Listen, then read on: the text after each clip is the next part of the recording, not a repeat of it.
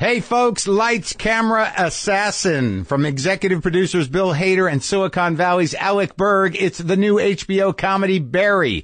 Bill plays Barry, a depressed hitman who discovers a new passion for acting while on a job in Los Angeles. Barry struggles to balance the responsibilities of his chosen life with the pursuit of his dreams, misfiring along the way. With Henry Winkler, Stephen Root, and Sarah Goldberg, new episodes of Barry air Sundays at 10:30 p.m. only on HBO. Also, I want to remind you that Spotify is making life easy for podcast fans. You can stream this show and the rest of your favorite podcasts on your mobile device, desktop app, and smart speaker. Just use your mobile device or desktop to open the app, click on the Browse channel, then click on the podcast section. Stay thoroughly entertained during your commute to work, your drive home, or that time in the day when you want to stop wondering if life has no meaning. That's why podcasts are great, and you can get them on Spotify. All right, let's do this show. Lock the gate!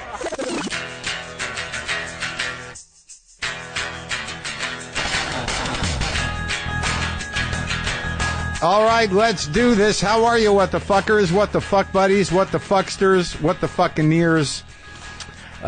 What's happening? Well, I just almost belched. I couldn't get that out. I couldn't do that before I started. Had to happen right then. How's it going? I'm Marc Maron. This is my podcast, WTF. Welcome to it. I hope you're doing okay. Today is, this being Sunday, you're probably listening to it on Monday or after, because there'd be no way to hear it unless you were standing outside right now to hear it. Today is the first day of showing the house. They're showing the house today. People are going to come walk through. I got rid of all the stuff that people could take as what they might perceive as free souvenirs. But today's the day. I gotta leave here and get out of the way. There's a for sale sign stuck in the front yard now. And the reflection continues. There's a lot of, did I do the right thing? But I love the new house, man. I got to tell you, I love it, but it's not tucked away into the little hills, where it almost feels rustic up here. It's not that place, but the space is pretty amazing. And you know what? I'm going to shut up about it. It's just, I'm starting to feel it, and it's about time, because they're showing the house today. I have Sean Penn on the show to talk about his book, because that's what he's talking about. We talked about other stuff, but we talked about the book, the new book, Bob Honey, Who Just Do Stuff, that comes out tomorrow. It was intense. I don't know what I was expecting. I'm not sure I got it, but I watched him smoke a lot of cigarettes, and we had we engaged a bit before Sean. My old pal Lynn Shelton is here to talk about her new movie. Lynn Shelton just directed a very sweet, tight, touching movie called Outside In, which comes out this Friday, March 30th, in select cities. Maybe yours was selected. I don't know, but it's a great movie with Edie Falco and the Duplass, the J. Duplass. But it's a very touching movie, unique story, takes place up in Washington. So it's gray and rainy a lot in the movie, which I like. But, Lynn and I go back, and it's nice to talk to her. But I wanted to read this email up front here, again, because I think, what keeps sticking in my head lately about actors and directors I talk to, and about creative people in general who are putting out narrative product. Is that the right? Narrative content. Narrative art. No product, no content. You hope it does that. Content, no. Product, maybe. You gotta make a living. But anyways, the idea of narrative art is really, it's all about storytelling. And you talk to people who act, you talk to people that direct, you talk to people that write. Obviously, it's storytelling. But actors, too, for some reason, it sort of sticks in my head that a lot of what they see their job as being is contributing to telling a story. And that means that we have to believe, as I do, that stories have a profound effect on people's lives, whether they're personal stories, life stories, fantastic stories, stories that are completely pulled out of imagination, fantasy, whatever it is. That storytelling is the continuity that makes sense of life for people. Storytelling is the human means of communication, of moving through generations, of moving through mythologies, of defining, what makes us human, and also exploring all the emotions and journeys and possibilities of what is good and bad about humans. It comes through storytelling. And I don't always, fully take in the impact of this show in terms of narrative and in terms of people's personal narratives. And I, sometimes I get an email where I'm just sort of, blown away and grateful that I can, provide something for people, whatever it is. This does a lot for me as well. What it does for me and through me, also has an effect on others in a profound way. And this email just, I get choked up, man. I get choked up, sometimes at the reaction to this show. And I'll read this. The subject line is just, how you saved my marriage. Hi, Mark. Spelled correctly, I might add. Thank you, Carolyn. I can't sleep, so I'm typing this on my iPhone next to my husband, who is snoring 1 decibel under I should find a lawyer. I've wanted to thank you for quite some time for saving my husband and my marriage. I guess I didn't know how or thought my email would get lost in a massive pile of fan/troll mail. I also thought if you never read it, I'd take it personally because that's how my brain works. My husband and I have been married for 10 years, happily occasionally, madly in love always. He wasn't particularly funny when I married him since my childhood sucked, and I'm hilarious. I just always assumed his picture-perfect childhood fucked him in the long run. When we got married at 18, he joined the United States Marine Corps. I got pregnant. He went to Iraq. He made it home for delivery. Then we had a fat, happy baby. 2 months later, he's going to Afghanistan. Unfortunately, he came back from Afghanistan, hilarious and broken. The first year I thought he didn't love me anymore. The second year I realized that was wrong. He was no longer the man I met in high school, but a broken human, destroyed by human atrocities towards one another. The third year, every time I'd drive home, I'd hold my breath because I thought I was going to find him dead. I'd play on rewind, replay, repeat in my brain like the most heart-wrenching film ever caught on camera. I run in, yell, babe, then Johnny. There's never an answer. My mind would change what state he was in, frequently. The end of year 3, I started to see something different in him. He'd been driving long distances for work. I couldn't figure it out. He wasn't healed, of course, but every once in a while his eyes would show life again, just a glimmer. One day he came home smiling, a smile I hadn't seen in years. He started telling, almost yelling with a smile ear to ear about this comedian and his cats. I was giggling and I asked him where I can hear this guy. His response was, "What the fuck? Podcast."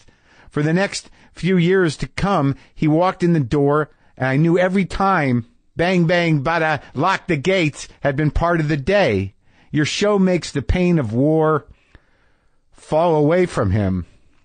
Your kindness and honesty gave my husband a reason to smile through the pain of being locked in his own mind. We saw you at the Comedy Store recently. We sat front row. You put your feet up right in front of my husband.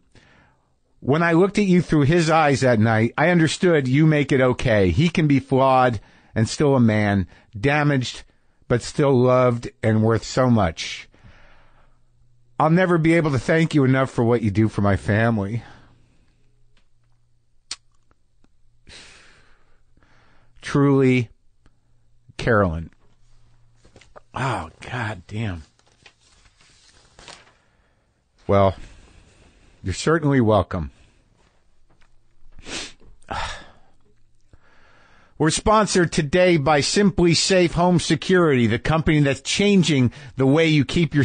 Maybe I should come down a minute. Oh, my God.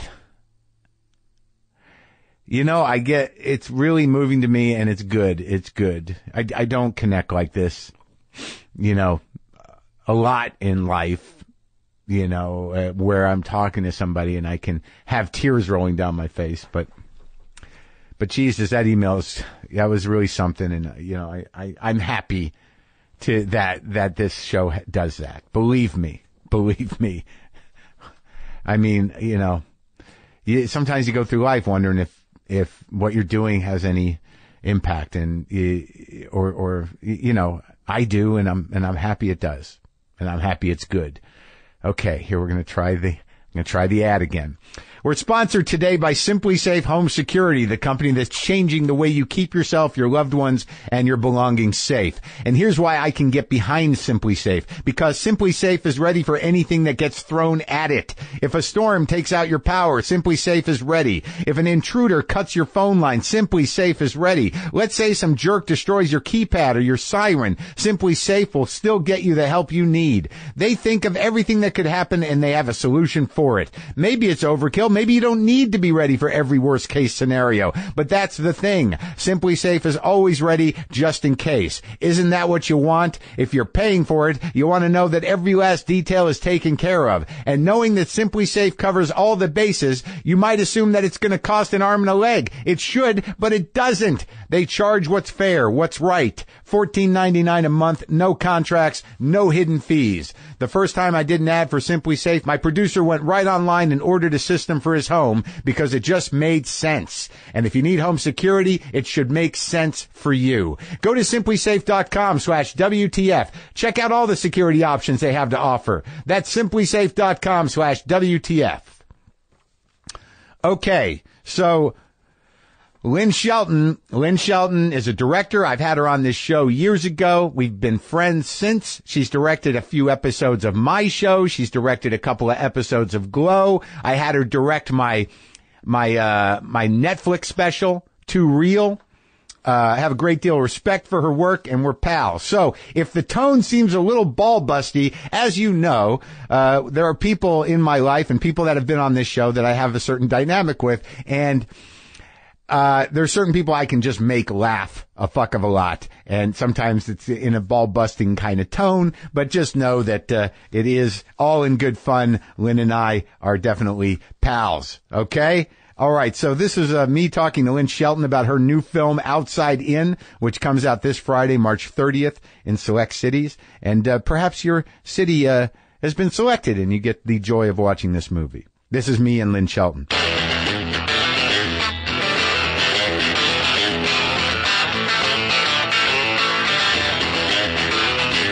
Okay, so why don't I'm going to act like this is the beginning of a conversation. Okay. And you didn't just say to me, you don't know what you're talking about. I'm going to pretend that didn't happen. And I'm going to just start from there and say, well, why don't you tell me, Lynn, how do you make a small independent film like your most recent film, Outside In, with Edie Falco and Jay Duplass? How does it work? And I liked the movie. I liked it. I got choked up. It was a nice moving story. You shot, that rainy, damp, moss-covered Washington well. I went to a screening. Pay attention. Don't play with the toys. What are you, Jennifer Lawrence? Fucking touching everything in my desk. Come on. You put this in front and you're not supposed to do that. I think it's not many people go for the top. The top sort of a commitment. Yeah, they'll do and some people have rolled the dice. But most people, they've looked at the hammer. But most people go with the squeeze, the exercise business. I have very weak hands. This is they usually, I can't believe nobody does the top. But you got to sit and watch a top. Usually people, it's very quiet. They fidget. They don't try to entertain themselves while I'm talking to them. They fidget with things. They don't sit there and go like, wow, gotta be something to do here other than listen to this guy pester me. All right. Okay. Pull it together. So I went to a screening because you insisted that I see it like a film. Yes. And I thought that was both annoying and... I knew you would.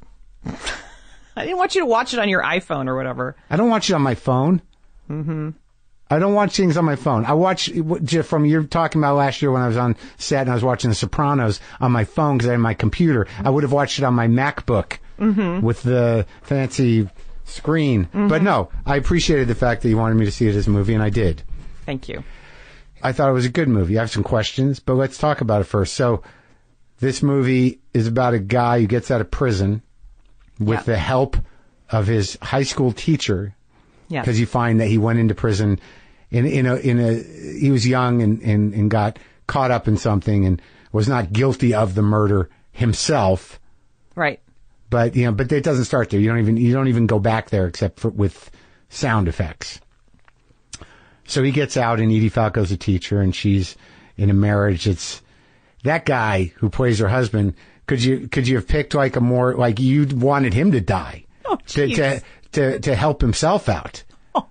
It's like it wasn't just about the marriage. It's like this guy should just be put out of his own misery. He's just dying to sleep already. This sad motherfucker. Am I wrong? He wasn't that pathetic. He's really into cars. Right. Pretty sad though. It's pretty brutal. The marriage for unknown reasons, really. But my question is, so the story is basically this guy gets out, and the only friend he's got in the world is this woman who is married and in an unhappy marriage, and he confuses all kinds of love with friendship and this and that, and so why do you think of this? Where does this come from? I like to explore relationships between people who aren't supposed to, we sort of have this list of people that we're supposed to be friends with or fall in love with, right. and they should be in the same age range and they should be in the same sort of cultural, social milieu. Right. And so I like it when that doesn't always happen as planned, that when people have a connection to each other, a genuine, intimate soul connection with each other across those boundaries. I think it's inspiring and liberating, and not that this relationship is anything like that, but like one of my favorite movies growing up was Harold and Maude, and that was just so incredibly gorgeous to me. Right. Because they were just, crossing every boundary to have that genuine relationship. Like I believed in the relationship, even though the movie is, it's a little bit drenched in morbidity. Well, drenched in morbidity, but it's also kind of, it's broad. It's not like super, right. But and yet I completely believed in this relationship, and I just was in Harold and Maude carried away by it. Yeah, and I'm not saying that Edie Falco and Jay Duplass are like Harold and Maude. They have a little bit of an age difference. Yeah. It's not, but the main thing is the fact that they're just from completely different circles and different places in their lives, and they're not supposed to. You're not supposed to have a connection. I mean, I did it with my last movie too. I was drawn to the script of Laggies because a 16-year-old and a 28-year-old, these people are not supposed to be friends, and they become genuine friends. And right. I think there's something really beautiful about that, and liberating about just like doing something outside of the little box that you've been prescribed. So that was the relation that relationship, and also I loved the idea of a sort of a very deep, intimate relationship developing over the course of 20 years. He was in jail for 20 years, prison for 20 years. Yeah.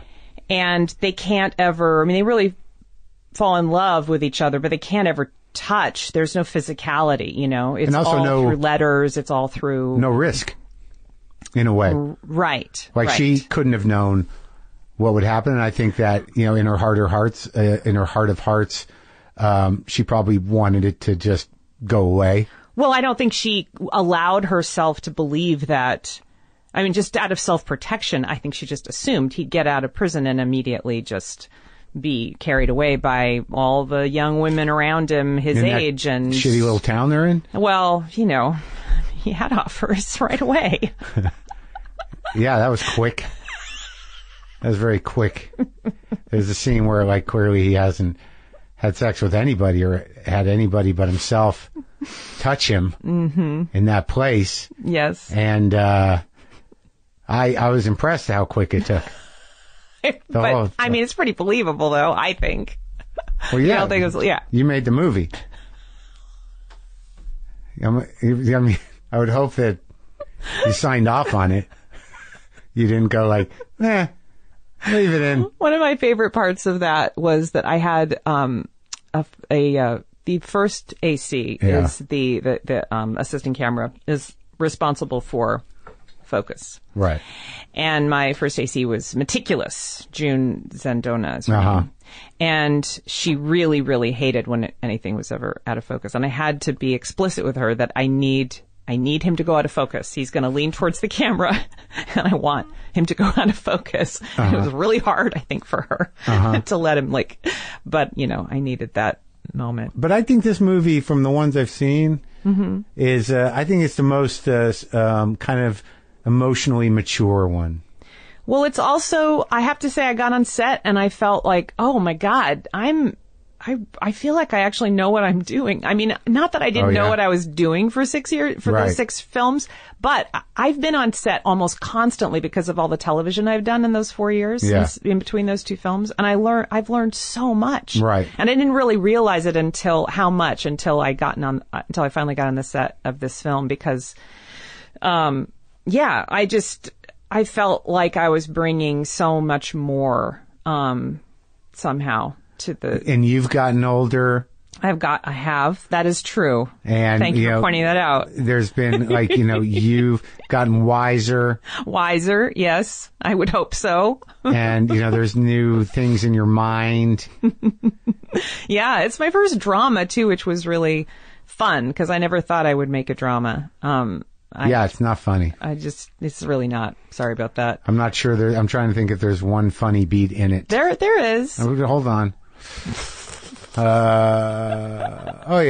Yes. Yeah, there's a couple. There's a few. Yeah. So now this movie's done. It's in the can. Is it all done? Yeah. It had its world premiere way back in September at the Toronto International Film Festival. It's going to be at the South by Southwest Festival, and then it'll be in theaters. Really? Yeah. In movie theaters? Mm-hmm. It'll be in New York and LA and a few other places. So no festivals. You've got a distribution deal. You don't need festivals. Well, we're going to South by Southwest. Right, but that sounds like it's not a jury thing or anything. You don't need a deal. You don't need it to be picked up. Right, it's been sold. You're just showing the people. We're showing the people. It got sold because of the Duplass machine. Yeah. Duplass has sold it. Mm-hmm. Yep. Yeah, because they do that kind of stuff. They act, they sell, they produce, they direct. A little ridiculous. Yeah, they have children. Somewhere in there. Yeah. They've got kids. It's the Duplass empire. It's a little out of control, yeah. Yeah. They're unstoppable. A Duplass right outside right now, just standing there looking all cute and unassuming. Ruffled hair. Yeah. Yeah. But behind that, just looking to take over the entire show business industry. I'm just concerned about a cultural Duplassing that, not unlike, how we were Mumforded many years ago, and look what happened to the Mumfords. We're going to be Duplassed. What did happen to the Mumfords? Exactly. I've not heard about the Mumfords in a while, and I don't want that to happen to the Duplasses. Oh, that's very caring of you. Yeah, we have to take Duplassing down to 70%. 70% Duplass. Just for their own good. Yeah, drop it down 27% less Duplass in culture. That's all. For some reason, my computer just went down. Are you serious? No, I was just talking about the power of Duplass. that they're listening. I knew they were bigger than we thought. Oh my God, you hear that? I think it's a paddy wagon. The Duplass police are here. So, all right, so it's going to open in theaters, and you did a lot of TV. You directed some Glow. I did. You directed me. Do you remember me? Yeah, I like working with you. You're a good actor's director. Thanks, Mark. I like how you instead of publicly giving notes, you come up and you say, "Do you, maybe do it this way?" And then I have that moment where I'm like, okay. My first reaction is always like, what? It's all I know that, I'm good at working with other people now. And I know it's a good note. You're really different this season than you were take notes. Ever before. Really? Oh, yeah. And when I worked with you on Maron. Yeah. The first 2 episodes of season 4. It's going to be the best part of the interview. Mm-hmm. Yeah. Every time I gave you a note, you would get very defensive and immediately push back every single time. Really? Oh, yeah. And that doesn't sound like me. and then you would take it and you'd take the better, adjustment and it'd be better. And every time. That taught me how to adjust. I stopped. What? That's what taught me how to adjust. Yeah. I have to first do things under duress. And then, realize that, it's not a bad thing. Like, this is going to be terrible. Oh, it worked better. Oh, that worked better. Yeah. And then, so you sort of could see the trust building. And then at the end of that process, you told me that I knew funny, and I think you trusted me more. And then we got in Glow the first season. You still were doing it a little bit, but a little bit less. And then the second season, you were like, sometimes you would actually just say, okay. Yeah. Which was, what? What did you just say to me? Well, I was enjoying acting. I was like, oh, yeah, I can do that because I'm an actor. I can adjust that. I'll just tweak that a little bit. Sure. What do you want me to do with that? Yeah, let's do that. Sometimes you'd argue, but I don't always know because that was okay. My choices are based on memorization and reacting to the other character, right? So I got the lines and I'm reacting. So sometimes I make clear choices, but other times there's not a lot of emotional, like it's all one sort of a Mammoty thing or something. Yeah, kind of. But like just tell me what to do. And I'll just open up the gasket. That's why I really valve. like to direct you, because you are open. You're adjustable. Like I feel like my direction is useful. Yeah. Sure. I've grown to believe that you want the best for the thing you're directing. You're not just trying to fuck with me personally. Let's see if I can make him do this. This would be good. We don't have to use it. Let's just see if we can make him do this. Just out of sadism. Just because I have control. Yeah, I think the second season of Glow. It's really good. What do you know about it? Because I've seen a bunch of them. You did? Of course. I directed the first one. Yeah. I directed the sixth one. Yeah. And I've seen some of the other cuts. It's great. And I read all the scripts. It's a fantastic season. It's so good. I mean, I loved the first season. This one's even better because they really, they were writing for the characters, everybody, and they really took the arcs places that are, oh my God. What about me? So how am I? You're fantastic. Am I in a lot of them? You are. I know you have this weird feeling like you weren't actually in but you are very much. It's hard to know because, you just, it's so spread out. I know. And they seem to be doing a lot of things without me. Well, it seems like a lot of the scenes that you're not in, it's like, it's either, 14 women or then you're in there with like a lot. I was happy with it. It was like, I couldn't tell if I had just gotten good at the character. I wasn't doing it anymore. Now, I couldn't tell if I was getting good at it or I became it. See, I've told you this before, but if you can't tell, it's usually a good sign, I think, because as an actor, well, someone would have said something if they were like, "Dude, probably, are you still doing it?" Or you would have just been fired. Yeah, are you still doing the character, or what are we doing? What the hell's going on here? Who is this guy? Yeah, you seem to just be like the same guy I just had lunch with. You may lean into it a little bit again. What? Aren't the pants enough? I got the pants. All right, so good job. Thanks, Mark. Yeah, good job on the movie. Good job on the TV you've been directing. I know you did a commercial. Is that something you can do more of? How'd that feel for you, Lynn? That was an interesting experience, Mark. But did you learn something? What did you learn from directing a commercial that you can apply to your toolbox, Lynn? For the people who are out there who are working on being a director, and they're like, commercials, but I want to make art movies. Mm-hmm. So you directed a commercial. Yeah. Nothing wrong with that. No shame in it. But did you do something on the commercial? Like, I remember you directed some show where you had to direct a car chase. That was a first, right? So now you know how to direct a car chase if necessary, and a car accident. Yes. So what'd you learn on the commercial? The interesting thing about this commercial is it was 6 spots for eBay, and there were two, there were different pairs of people. So there were 12 people in these 6 spots. It was like 2 or 3 lines. I think it was 3 lines in most of these.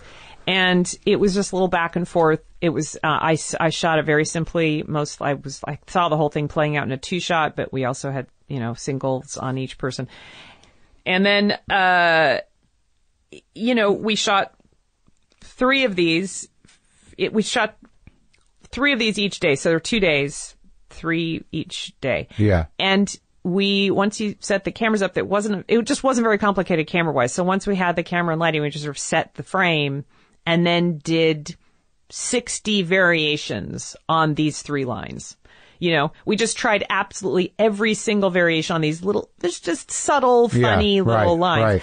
And just every color, every under the rainbow. I mean, I'm usually somebody on a set of a television or a movie. Don't got that kind of time. It's like 3 or 4 takes. Right. That's what I got. Unless somebody is just really falling down on the job or I can't figure it out, and then it might be 10 takes because you can't, the actor isn't, like, you're just not getting what you need, but very rare. It's usually 2, 3, 4 takes. So this was so weird to just be doing these 3 lines, again and again and again and again in the most tiny little different nuances. And I do my own, but then I'd run back to Video Village, there'd be 25 people there, and they'd be like, we just wonder if maybe she should smile after the, whatever. There's 25 of them? It felt like, yeah. They gave me a standing ovation afterwards. From the ad agency. Well, from eBay. There was the ad agency and there was eBay, and I think that was mostly it. Yeah. Huh. Yeah. That's a lot of people. I'm sure it wasn't really 25. That's how it felt. They gave you a standing ovation because they were like, she's still chipper and doing her job. I don't know why. I've never experienced anything like it. They just kept clapping, and I was like, we didn't break her. This is so sweet, but is this surreal as well. I have to imagine most editors or most directors go into those situations, barely hiding their shame. Oh. To be doing, unless they're commercial directors. And commercial directors, like, some of them are great. Some of them I imagine, like, I don't have a soul. I'm here to make money. I got a good eye. Let's make some money. Sure, I'll do it 100 times. Whatever you want. Somebody was just telling me about a commercial that they were on where the guy just yelled the entire time. The director? At everybody. Yeah, just everybody. Oh, he should have been yelling. You think I wanted this? You think this was my dream? You want to see some of my feature scripts? That was the subtext. Yes. Yeah. How about why don't I sit around and read my feature script? Smug little fuckers. Yeah, that's what's going on. Yeah, you don't do that. You don't yell. I haven't seen that yet. Not yet. We'll see. It's coming. Yeah, when you direct me in your movie. Mm-hmm. See how that goes. Yeah. All right. Well, thank you. Congratulations on the film. It's nice to see you, as always. No, thank you, Mark. All right, Lynn.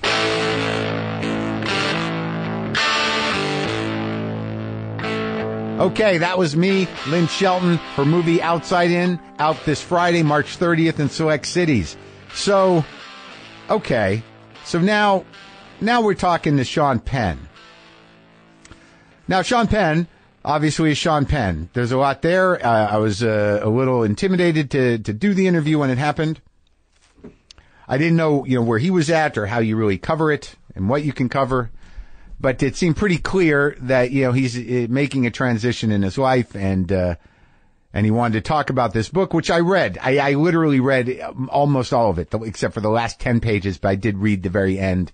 It was dense, man. It's a dense, it's not a huge novel, but language-wise, it's, you gotta go slow with it. But I was able to talk to him about that and about a few other things, and I think he was very happy that I didn't have a problem with him smoking 7 cigarettes inside an hour. I actually liked it. I also want to remind you again that you can listen to this show and other podcasts on Spotify. Now it's easier than ever. Just open the app on your mobile device or desktop, click on Browse, and then click on the podcast section. It works on your computer, your phone, your smart speaker system, whatever you want to use. So stay connected to your favorite podcast and never miss an episode using Spotify. Okay, so Sean Penn's debut novel, Bob Honey, Who Just Do Stuff, comes out tomorrow. And this is me talking to Sean Penn.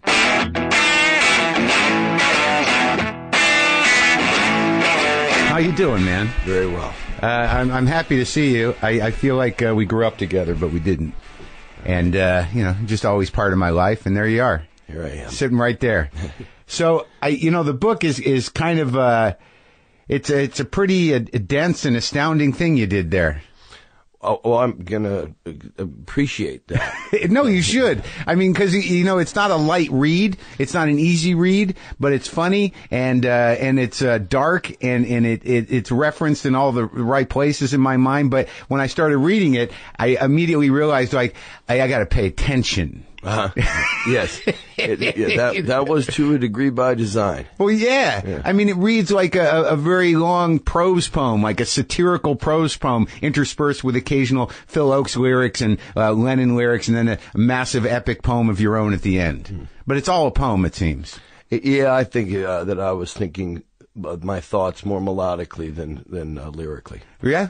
And this is the first time you ever wrote this long form like this? Yeah. It had been on my mind for a very long time, and to write a book, and the character of the book certainly evolved over the years, and it had not initially been, let's say, a funny tale, and then it seemed the only thing that I could put out there today might have to at least have my sense of humor available, right? And then roll the dice with how that would appeal or not appeal to others. Well, the sense of humor is, it's, this is a character that is kind of nebulous, but seemingly familiar in its violence and it's sort of, the way it moves through the world, where the world is just happening to him. And then, the way he engages in the world through, military means and violent means and murderous means and occasional charitable means, and then somewhat, sexually ambiguous at times. It's one of those characters. It's like the Confederacy of Dunces or some William Burroughs stuff, where you realize that there's a lot more moving through this guy than knowing the guy. Right. Does that make sense? Yeah, very much so. And the humor of it for me is the humor of American violence in some weird way. So, where did you start the process of doing this? Because it does seem like there's bits and pieces of your life, events of your life, that you move through this character. Yeah. I think that the first books I was offered to write, starting at about age 30, were memoirs, which was always a kind of embarrassing notion to me, and became at the height of an embarrassing notion when a colleague of about my age, and I'm no longer a young man, but I still somehow, I find, if a memoir is appealing, that it comes a little closer to the anticipated end. Yeah. As a smoker, perhaps I should have written the memoir. But you might have time, man. I mean, but what did occur to me after I read this book by a colleague of my own age was how funny it could be to in so many ways we rewrite the stories of our life anyway. Yeah. And in going back through and thinking out a memoir, suddenly I'd get things out of order. I'd get things wrong. It wouldn't make any sense for the year if this person were in this story or this dream. And so I thought, well, this is another part of a toolkit for a novel where of course I'll use things, but I'll exaggerate them freely. I'll remember this in the spirit of them, or the people the real people that some of these characters represent. Yeah. I can, figure out the words that are come to it as if I wanted to write a letter to them. Yeah. And so I had that personal anchor going through it, but only as an anchor. And only as it related to, and also because I had some knowledge of the areas where in the style of this, everything that's real becomes the punchline of everything that's surreal around it. Right. Well, yeah, and there was just because now the character of Bob Honey, I mean, because there's bits of cultural criticism in here. That's why, as a novel, you have to pay attention, because you're not giving necessarily a lot of detail to, you're not spending a lot of time on the trees. Do you know what I mean? You're spending a lot of time on the thoughts, on the moments, on what's being attacked and what's wrong, and what is, these like sort of in-depth, descriptions of military procedures and stuff like that. So there's all these layers going on. And, but in it is a very severe and very relevant critique of what is happening now in America. I mean, that's, it's very current. Yeah, I mean, as much as anything, it was a reaction to the 2016 campaign. Yeah, and I'm assuming by the chaos of this protagonist and what surrounds him, that your hope has been somewhat shattered. Well, yeah, it's funny. The timing of the book coming out is interesting in the sense of I paid a lot of attention to the media coverage of the surviving kids of the Parkland shooting. Yeah. And it occurs to me that if those kids, I'm quite certain that when CNN did their town hall, yeah, one of the things I most noticed was that this crucial issue at this incredibly sensitive moment where kids were of their own volition wanting to stand and take it on within days of the horror that they'd experienced, it might have served CNN and the world better not to interrupt it with a BMW commercial and maybe make an exception here. Yeah. And clearly the march is going to get coverage. After that, I would assume that there are many people, and one in particular, who will find ways to create bigger stories for the media to tell and that are more attractive at that point to the BMWs of the world to sponsor. Yeah. So where I find, because the question circles around from your original question about hope, the hope that I had going into this book was a fairly lonely one. Yeah. Now, if these kids, and I do see that there's some activity, for example, the founders of the Women's March have come in support of their march. Well, if that begins a kind of amalgamation of movements, so that by the time of the election, the 2018 election, you have a real coalition that isn't single issue focused, that is really going to be out there to get a reasonable men and women in those positions of making laws, that there starts to be a little bit of hope. But the idea of what we're going to do to recalibrate after the damage of this administration, after what it's done. Already, it does start, I had an idea, which I expressed to the Clinton campaign at the time, that they might consider somebody like John Kasich as a running mate. Right. And I think that the possibility, I could easily see someone like Kamala Harris running with somebody like Jeff Flake, where it isn't about agreement on policy. It's agreement on being dignified human beings and to understand the political import of that dignity, because we've fallen so clearly far.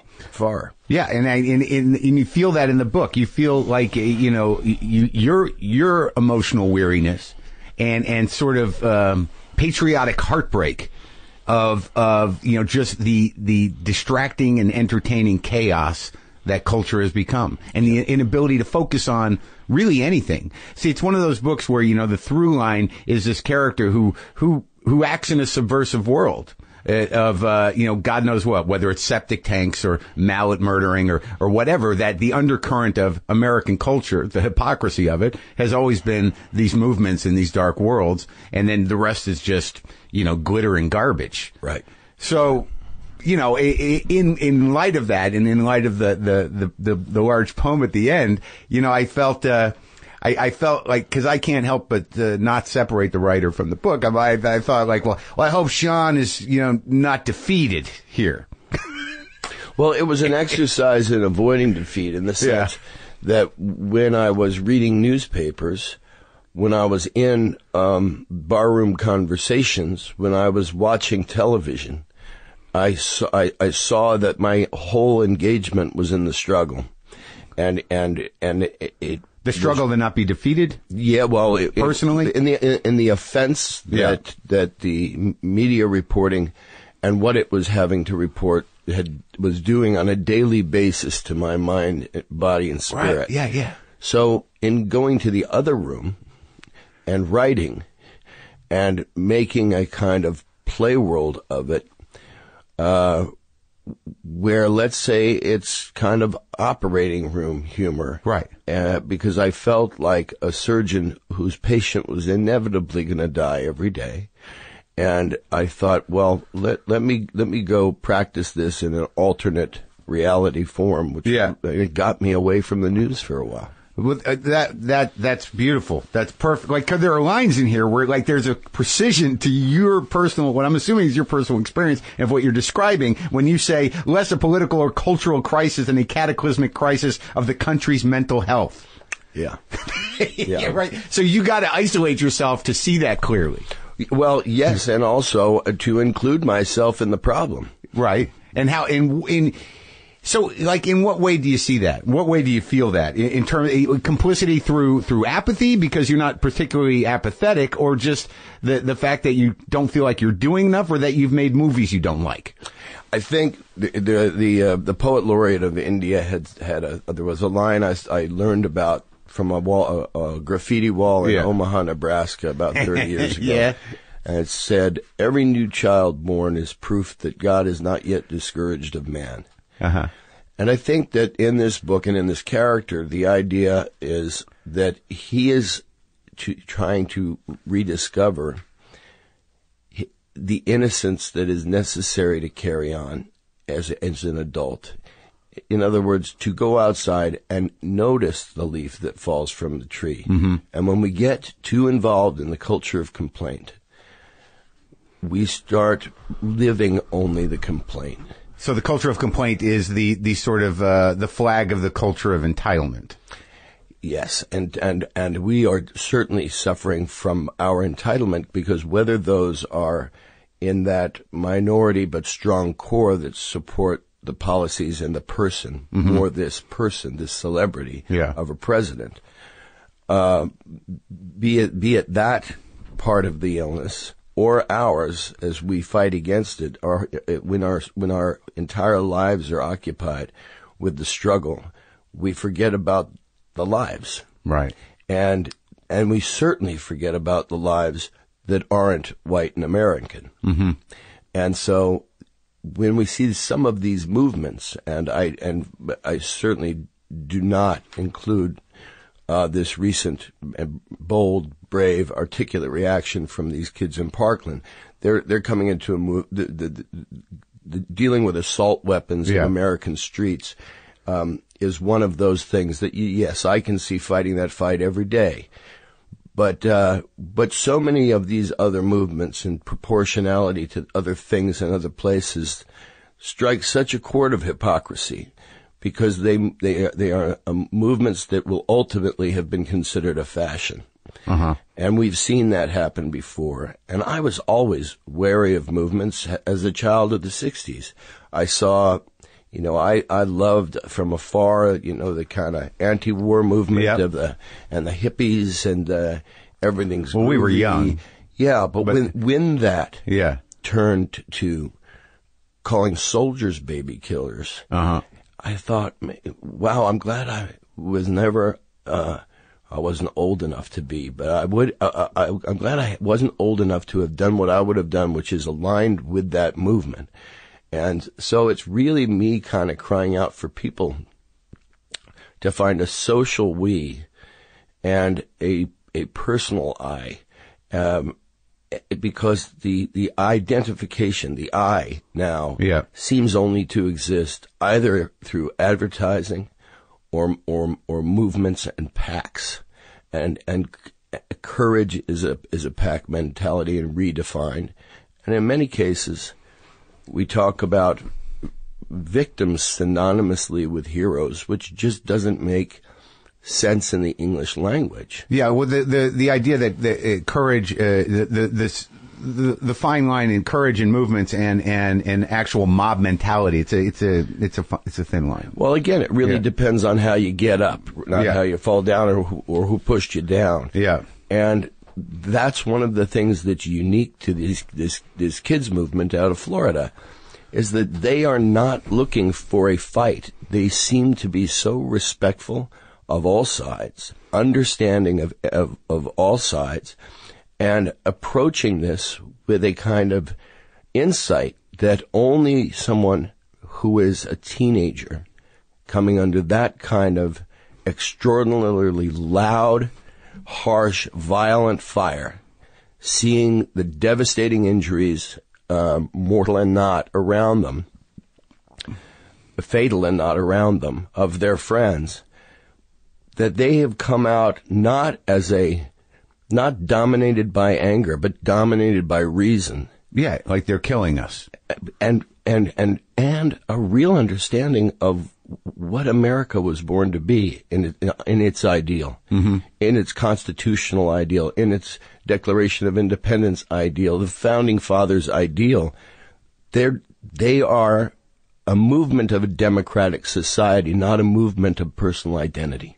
So in terms of the hippies, once it got to that point where they were criticizing the military, and then once it got to the point where they were being shot in the streets, and then sort of were easily appropriated by commercialization and sort of moved on to other things. There was not enough structure to the movement, though. God knows they had an accomplishment. I think they did. Played a large role in ending the war. But it may Phil Oakes, who I quote a lot in the book. A lot of Phil Oakes in the book. He always kept his hair short and wore a suit. Yeah. And he said why.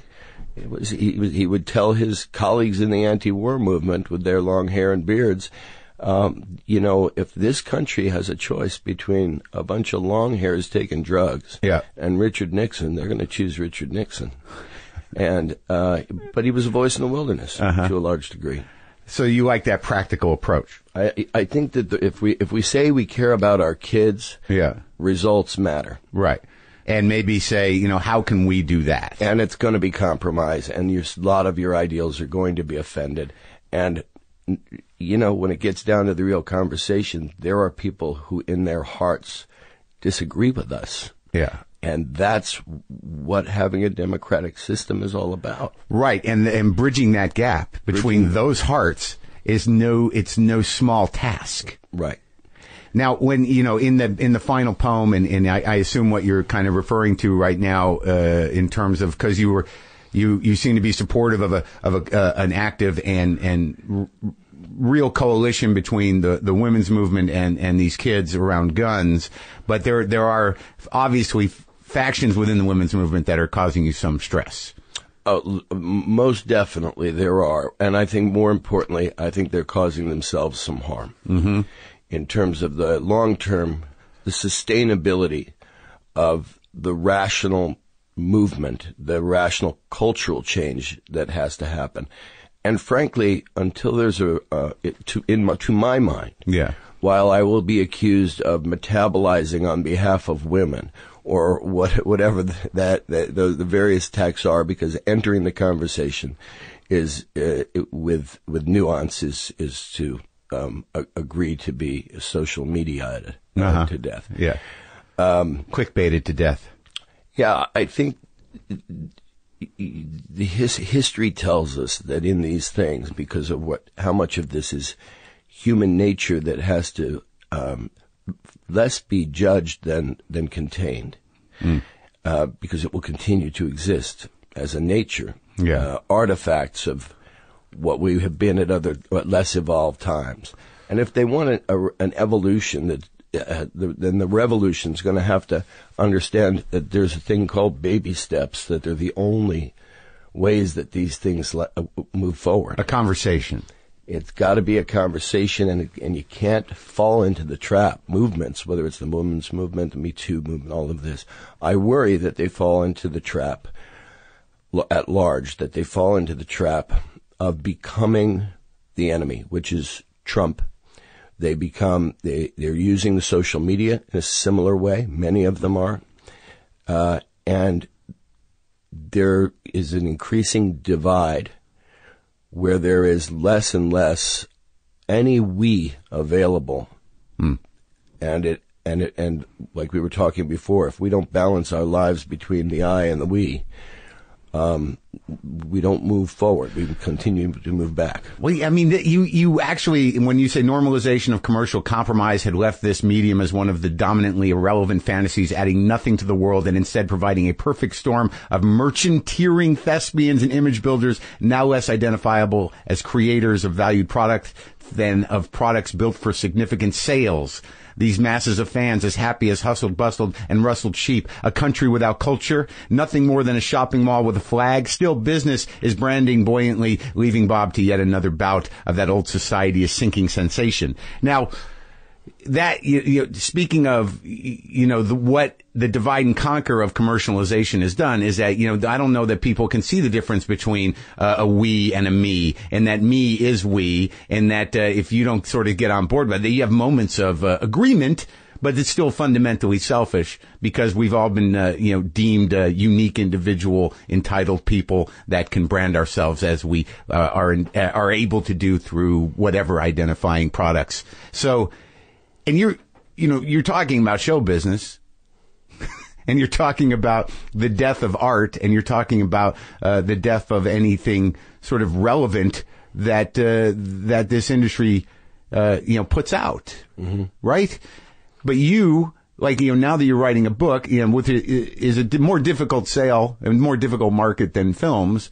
I mean, how do you feel in terms of your ability to express, what you want to put out into the world as an artist with the book, as opposed to, let's not start with acting, but your own films? The way I always describe this, my relationship with films is sort of like in the 1970s, the girl I fell in love with was a movie theater with strangers in it in the dark, where often the biggest films of the day were also the best films of the day. Mm-hmm. And where you often had an experience, we often had an experience as an audience where after 10 minutes of a film, you knew that 40 years later, if you ran into one of those strangers somewhere and it came up that you'd both seen that movie, you'd both remember. Yeah. Everything about that movie and how it affected your life and what you were doing at the time. It was, in a simple word, a special experience and a special offering from the filmmakers. Mm-hmm. Even a great movie today is almost in an impossible position to represent that in our culture. There's so much content. Mm-hmm. There's so much noise. Yeah. There's so much competition for being part of the conversation. Yeah. Everybody is being told what to talk about. Yeah. And if it's a film, it's going to that conversation might on a good day last 2 weeks, and that's mostly going to be about the Cirque du Soleil event of whatever the Big Bang genre film was, and most content going to television or people watching it live streaming or breaking it into episodes, or where no longer do you have a church of storytelling, but you have everybody's cubicle, right, and with a lot of choices. And a lot of separation between us on this stuff. Right, yeah. So while I can't claim being from that generation that I would assume that there's not something special to be found within it, that it's not just like transactional romances. Yeah. I can't get a grip on it. I can't understand how to find or feel that I'm sharing. You can see something special and still not know that I've got a we around me on that feeling like I used to. Well, yeah, because it's like the landscape has become, completely, fragmented and all these different portals. Like, I sometimes I think back when there was 3 networks and 1 public TV station, we weren't getting all the information, but we were on the same page, give or take, culturally. Yeah. And now, even, pick your favorite news station to watch. And mostly I'm wondering why anchors, some of whom I have great respect for, rather than reporting the news, it seems they should be pulling a fire alarm. Right. That we are at the Paddy Chayefsky moment, and beyond it, actually beyond it. And so I'm writing a book. Which one? I'm mad as hell and I'm not going to take it anymore? Yeah. Yeah. And in writing a book, I think, I have the blissful ignorance of the book publishing world. Mm-hmm. I don't know, as we sit here, what a lot of books is. How, somebody tells me, hey, it sold this many. I don't know what that means relative to the world of that. I'm going to keep myself a little blind to that. Yeah. But what I do know is that if you pick up a book and hold it in your hand and read it, however many people do, there's a sort of guaranteed special in that. Yeah. It's a specialness. Like to that person, I got to write not an email, but a letter. Right. And they read the letter. They'll remember that letter if they read it cover to cover. So it slows things down somehow. It's not part of the noise. Yeah. And I wondered what it would be like talking about it and the irony of selling something in essence, which is really for me, genuinely wanting to participate in the conversation with anybody who's willing to hear it. When I put the book out the first time, I did an audible version of a short version of it. Yeah. And I didn't like that because I didn't like it read to people. I wanted people to find the voice themselves. Uh-huh. And I didn't like my performance of it either. So when I went and novelized it, it felt so good just knowing that I was going to, put that in an envelope and like a message in a bottle. Yeah. Then put it out in the world. Yeah. Well, I mean, it's exciting, but do you find, it's a lonesome task and, it takes a lot of time and a lot of refining. And I imagine you had, good friends helping you and editors helping you in terms of, refining things.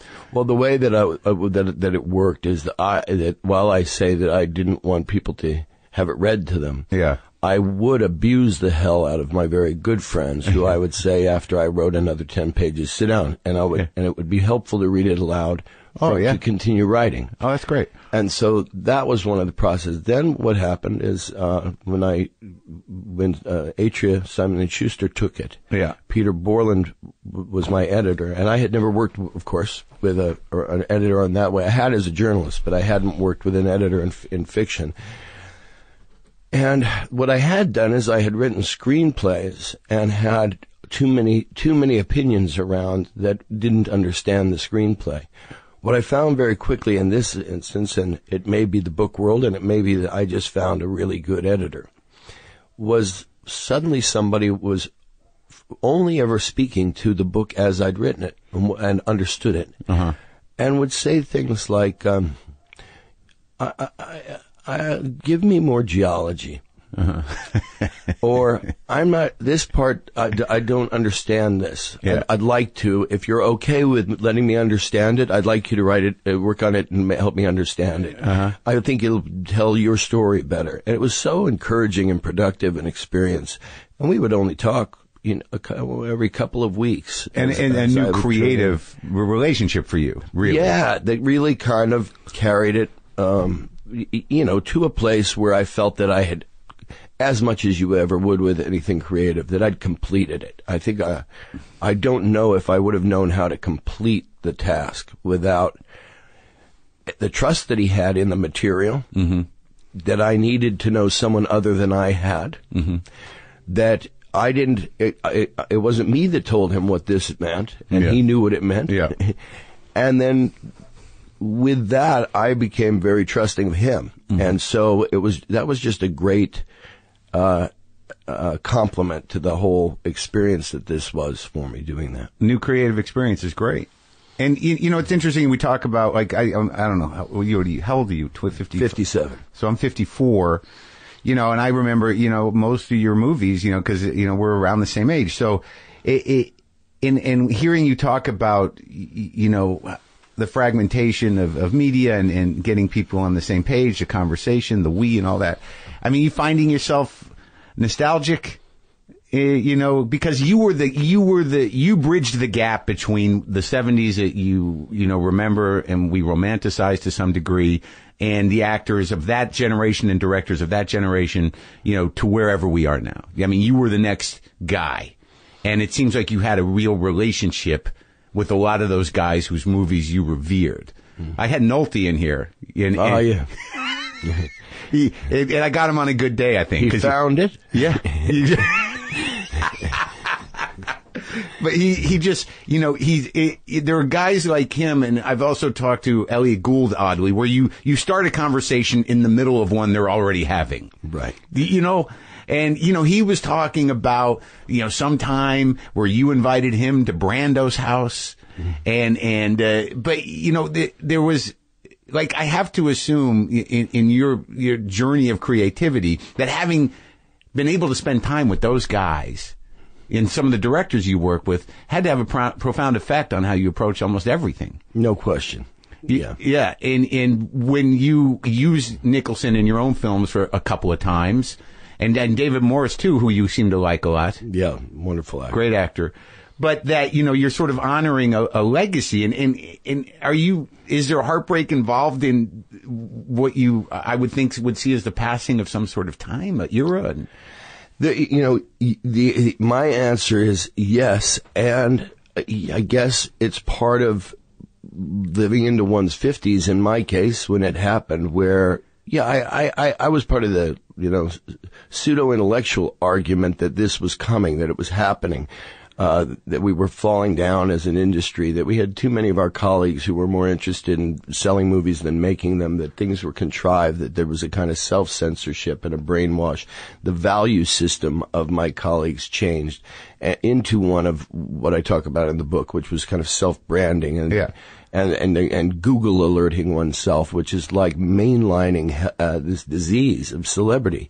And what we finally came to, what I came to in my experience of it, was, yes, a final heartbreak. But in that heartbreak, I'm not with that girl anymore. And you suddenly, after any heartbreak, that girl being movies. Yeah. And what the nostalgia was.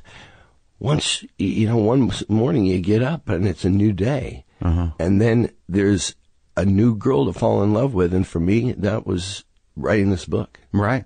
No, I get that. But like, having, sort of talked to more actors lately about acting, right?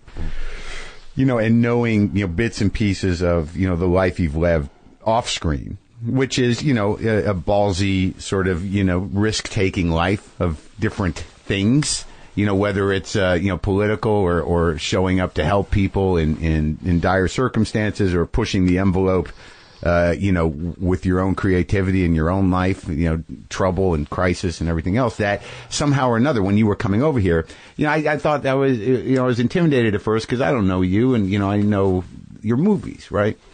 So my point is, when I talk to somebody like Nolte, or if I talk to, I talked to Jennifer Lawrence recently, I talked to Sharon Stone last week, is that the actors like yourself who, can somehow, find, the humanity and empathy, that's available in the characters you play, the vulnerability there, that, whether or not 1 million people or 10 million people are watching a movie or whatever, once you enter that level of storytelling where the human story is being told through your feelings, like, in Milk or in any of them, in Mystic River, even that guy had a humanity, right? So do you really want to walk away from that, or are you just kind of waiting for the next thing? I think it's possible that, it's a word that's used probably too often when we think of others labeling us. Yeah. But in the way we label ourselves, I think I've productively, from my sense of it, blurred the lines so that in my experience of what I've been doing and trying to do, that at one time would have been called acting in movies, I am still doing it. Yeah. It's just adapting the form in which I do it. So I'm made of paper. Yeah. The character I want to play is made of paper. Uh-huh. And it has words on it. Uh-huh. And so so no longer, I remember loving that girl that was making movies, but I no longer have any interest in making movies. I have no interest in seeing movies. It's just not I can't, and I do it sometimes because I have a friend who's very talented. I just saw what should be a disaster. I saw a remake, the third remake of A Star Is Born. Yeah. Written by Eric Roth and Bradley Cooper, I believe, who directed it and starred in it himself. And if I could do that today, what he did with that story, I'd be staying in the game. But I don't have the perspective and maybe not the skill sets. This is one of the most beautiful, fantastic, it's the best, the most important commercial film I've seen in so many years. Who's the female lead? Lady Gaga. And I'm telling you, the two of them are miracles in it. And so it isn't dead. I believe, I will be heartbroken if the world, including people who would loathe me, because it's one of those films I feel like you don't have to be, if someone's very intelligent, they're going to love this film. If somebody is not very intelligent, there's a big we maker in this thing. Oh, yeah. And I'll be heartbroken for that film if it doesn't go through. Even if I ever have any small version of feeling like I could create something like that in this climate, I really believe it's going to be on paper. Huh. Yeah, I mean, is it because, making movies involves too many other people? For me, it is. Yeah, I mean, I think if I have a next volume of this book, it will be probably titled "Mr. Honey Does Not Play Well with Others." Yeah. I guess like I feel what you're saying and I hear what you're saying and I don't want to stop talking about it quite yet. But in looking at some of the work you've done and the people you've worked with, I mean, don't you still find that you were a great facilitator of the we conversation? And I do think it was my best strength in terms of as a collaborator with actors and directors and so on. It's come not to be, and I don't think that's. I think it's the evolution of my experience. Some of which was based on great disappointments. Some of which was based on a fatigue. But when I came out of the disappointments and out of the fatigue, I remembered in the book, Coetzee's book, I think Disgrace, the opening has something to do with the greatest sin a man can commit is to deny his own nature. As it turns out, my nature now wants to be creatively alone, socially together, but creatively alone in the creation of something. I'm working on a thing now which I don't think I'll do again with great people. I've been working on a thing in New Orleans, great people. And of course, because I'm being paid well, because I'm honored to be part of something with smart people who care a lot, I don't let myself hurry the day and give up on the discovery necessary, whether for my own performance or what the director's trying to do, or noticing where one could be helpful to another actor. But it's work. It didn't used to be. It used to be fun. It's work to not want to just get the hell home to my dog. And I don't feel responsible staying in that. When I'm writing, it ain't work. It's, I don't dance. Some people go out and dance and get their spirit filled. Nobody would want to see me dance. Least of all myself. But it feels like dancing, the writing. And so I just find this is where there was no law saying that because this is what I've been a quote unquote actor for all these years that, a director, that film has to be, because I left out director because I have one film that I think I'd like to make, if I make another film. As a director, as an actor, I realize on the job that I'm doing that when I get to the last day of this shoot, I can let myself functionally not give a shit. Right now I can't because I got to finish working hard and kind of keep my head in the wind. But I'm a couple of weeks away from that, and the idea of being free to just live a writer's life with my golden retriever sitting there, it would be a dream come true. And there's no sadness in that. Not anymore. No, not anymore. And I accept that I may be blind to a lot of the values of where the business is going. You know, it was never a decommercialized business. Of course. We told ourselves it was. We didn't, you know, as a young actor, I wouldn't have thought that the 2-hour film format was designed by the theater owners, you know, or whatever it is. And God knows I understand that when people, you know, we always consider reading of books as a pure form of absorbing culture, but actually when they do these binge watches of shows and maybe one night they read a chapter and maybe they decide to put it back down, go live a little life with their friends, then maybe the Smiths and the Joneses come over the next day and you have a book club and you read together. Yeah. And so in some ways the experience, this is a conversation I'd had with Warren Beatty, and I may well be stealing some of his words as I do from his conversation about this subject. But it really articulated it as I had been feeling it, where, you know, I am not able to find the joy in it, but I'm sure it's there for many people. In acting and directing. In film. Film. Yeah. It's hurting me, Sean. I'm sorry. Nobody said this was going to be easy. But you're convinced this isn't a phase. Well, I want to be clear that I can, you know, as an audience. Yeah. If someone corners me in a room and something like A Star Is Born happens, I can weep in joy. I mean, I'm still available to the magic of this thing. Right. But to just admire a film alone, and, you know, I was also very grateful some years ago at the reception to The Revenant, which I was worried about because I thought it a masterpiece and I also thought it too hard for the contemporary audience. And yet it came through because of the stellar work of the filmmaker and the actors. This one, though, is because it's about the essential, which is love. I mean, and because it's, you know, it's an acknowledgement of something. If it has one thing going against it, it's the question of whether people are going to be honest enough these days in this kind of over-structured, politically correct, you know, common wisdom. Are they ready to see love be a mess? Yeah.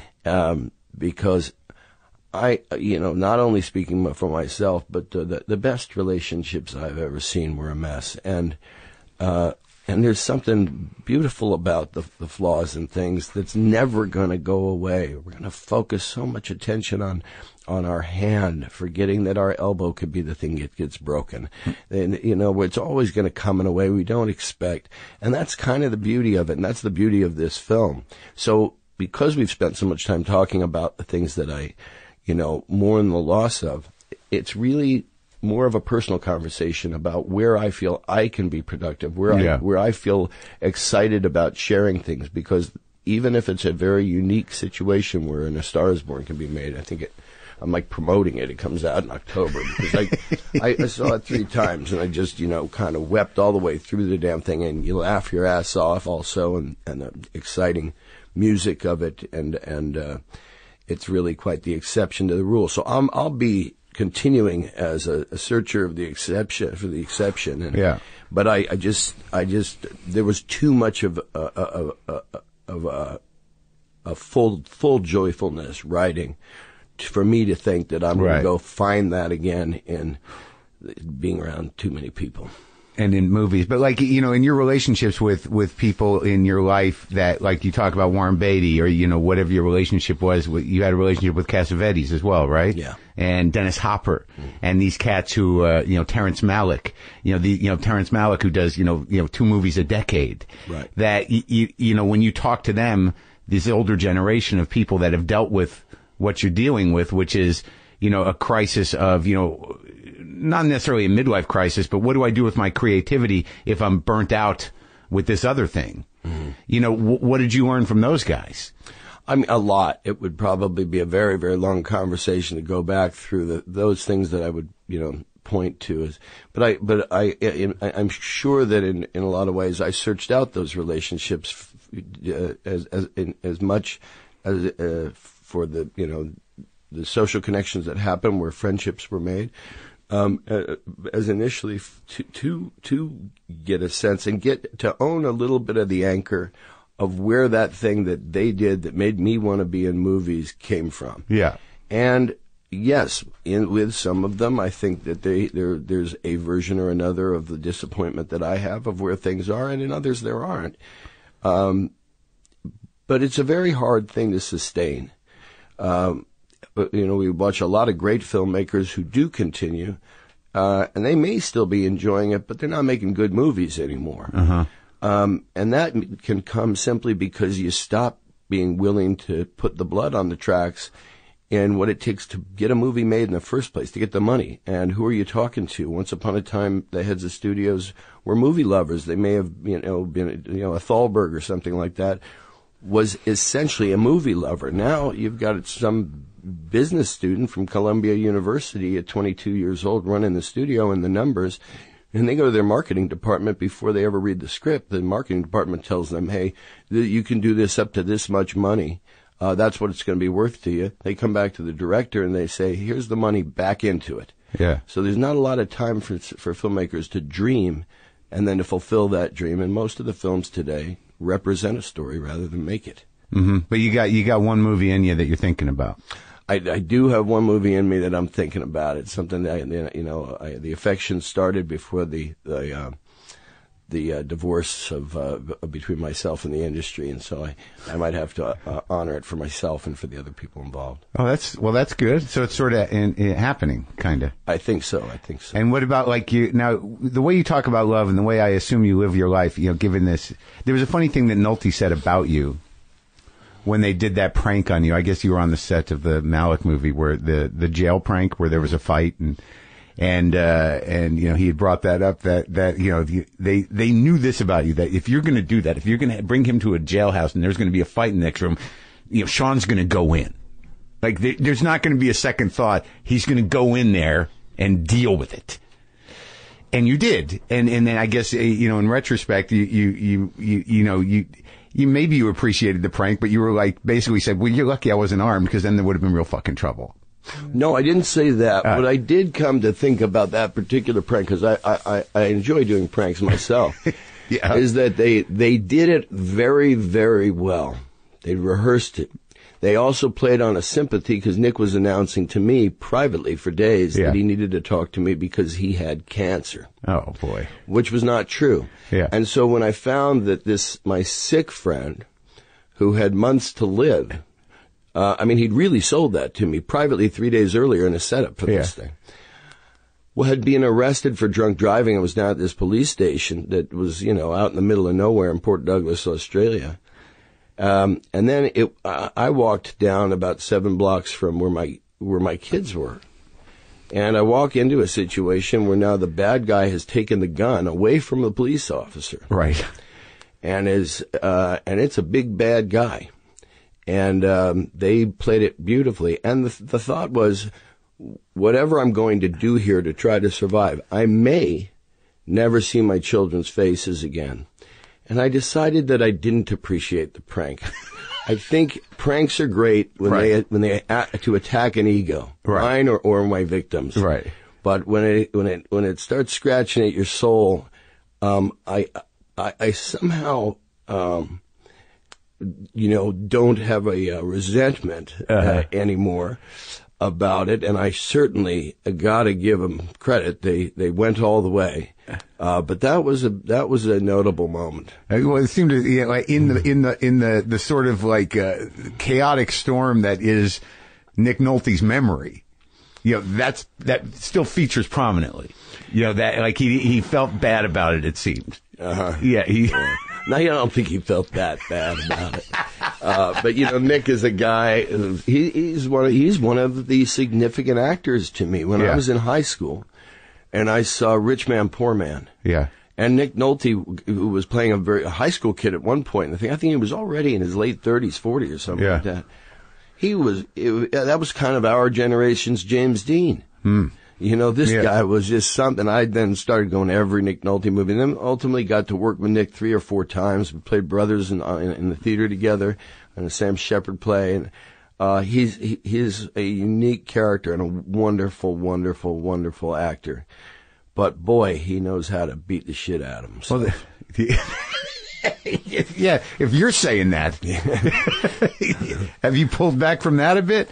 Oh yeah. You know, there's only so the body will only let you do so much at a certain point. And when you talk about, I think it's interesting the idea that a prank that scratches at the soul, where it should be fun, you should be embarrassed, it should be like kind of give your ego a shot. But if you have to confront the dark pain of non-existence, it's not Yeah, knowing that your kids are a couple of blocks away and how they're going to feel about it and so on. Having those thoughts and dreams for a few days didn't make me happy with anybody involved. Yeah. How old are your kids now?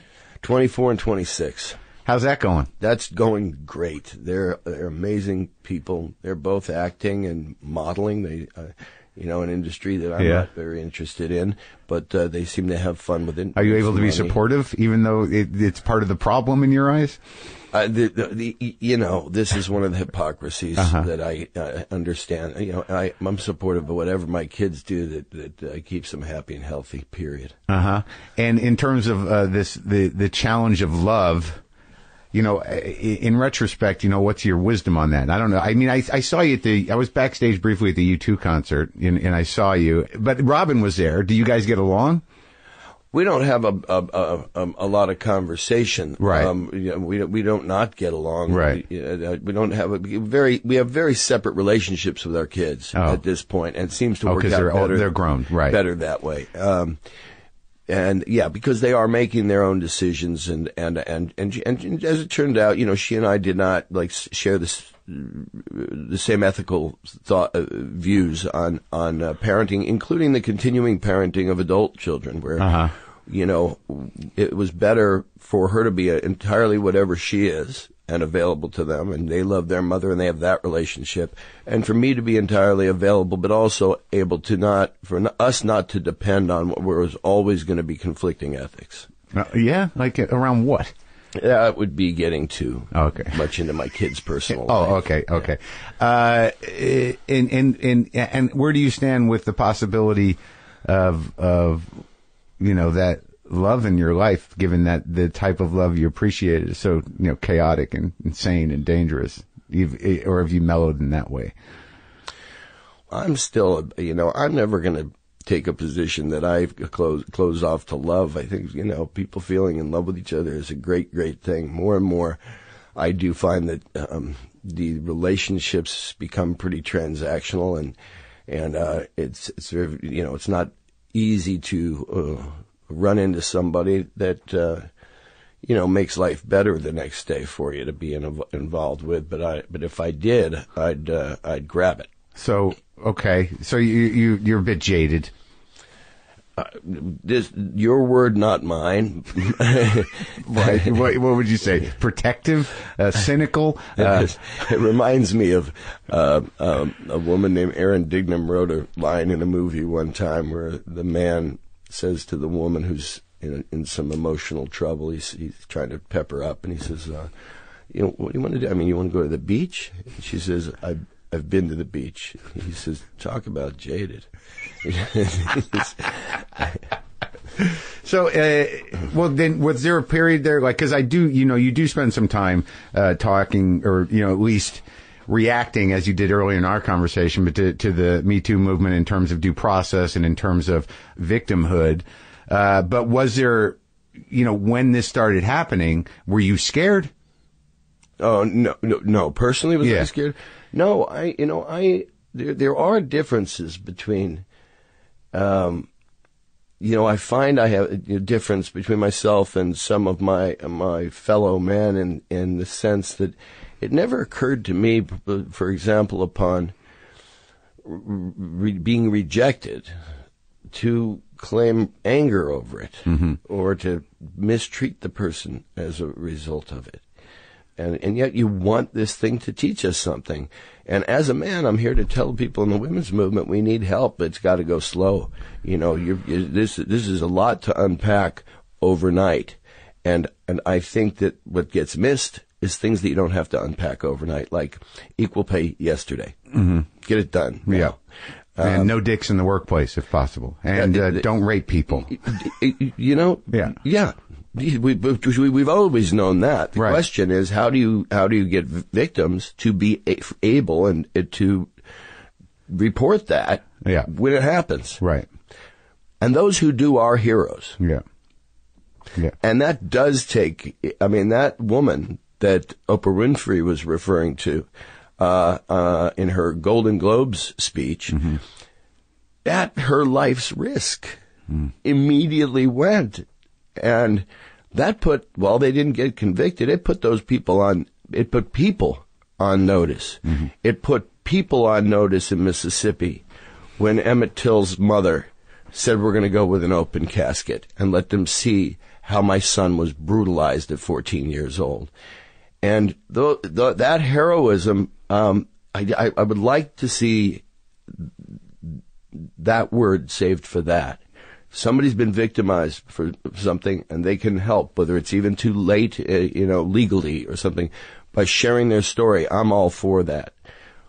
But when it comes to the pride of the pack, I get very skeptical. All right, man. Well, I'm excited about the book. Did a good job. It's compelling. It's engaging. Got to take it. There's a lot in there, and I enjoyed reading it. I'm excited about Bradley's new movie.